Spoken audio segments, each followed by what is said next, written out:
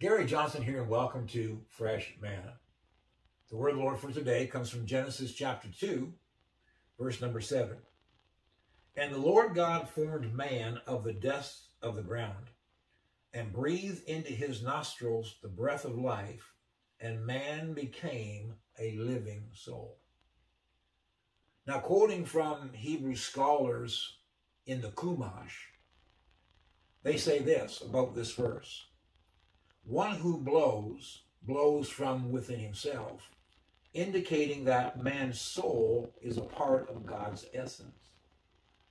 The soul made man a living being, which is defined as a speaking spirit.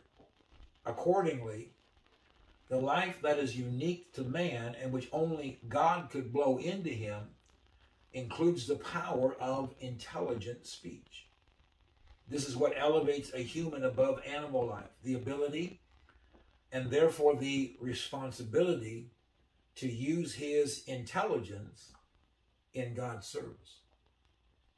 Now, as speaking spirits, we are the only ones, other than God, that can decide what we want to say in advance and then release those words with specificity to accomplish a specific task. And as the Hebrew sages point out, we are to be doing this in the service of God, or we might say in partnership with him.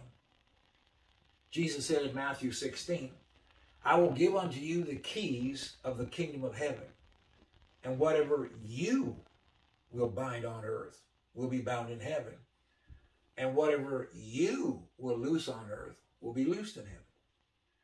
We are to be the ones who are releasing our authority through our words to bind what needs to be bound and to loose what needs to be loosed.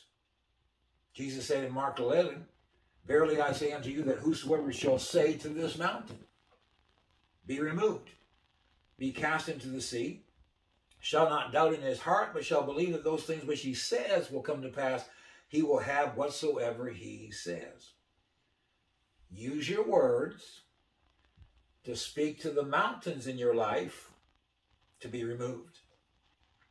Jesus said in John 14, beginning at verse 12, he said, verily, verily, I say unto you, he that believes on me, the works that I do, shall he do also. Are you a believer in him? He says, I want you doing the same works, Jesus said. What were the works that he did? Well, he healed the sick, raised the dead, cleansed the lepers. But he also spoke to fig trees. He spoke to storms.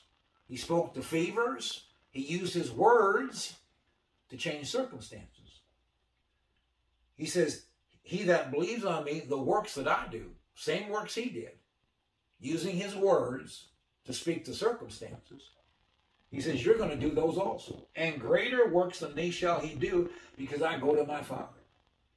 And whatsoever you shall ask in my name, better word for ask would be demand. Whatever you demand in my name.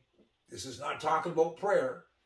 This is talking about using your authority, released through your words, in the name of Jesus, to bind what needs to be bound and to loose what needs to be loosed. And when you bind what needs to be bound and you loose what needs to be loosed, then he says, whatever you ask, whatever you demand, whatever you bind in my name, whatever you loose in my name, I will do it. You bind it from earth, heaven backs up what you said.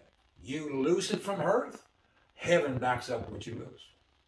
He said that my Father may be glorified in the Son. If you ask anything, if you demand anything, if you bind anything, if you loose anything in my name, I will do it. Partnership. You bind it, he comes behind us with the power to see that what we have bound comes to pass in our life. As speaking spirits, we are the only ones, other than God, that can decide what we want to say in advance and then release those words with specificity to accomplish a specific task. And as the Hebrew scholars point out, we are to be doing this in the service of God. In Jesus' name.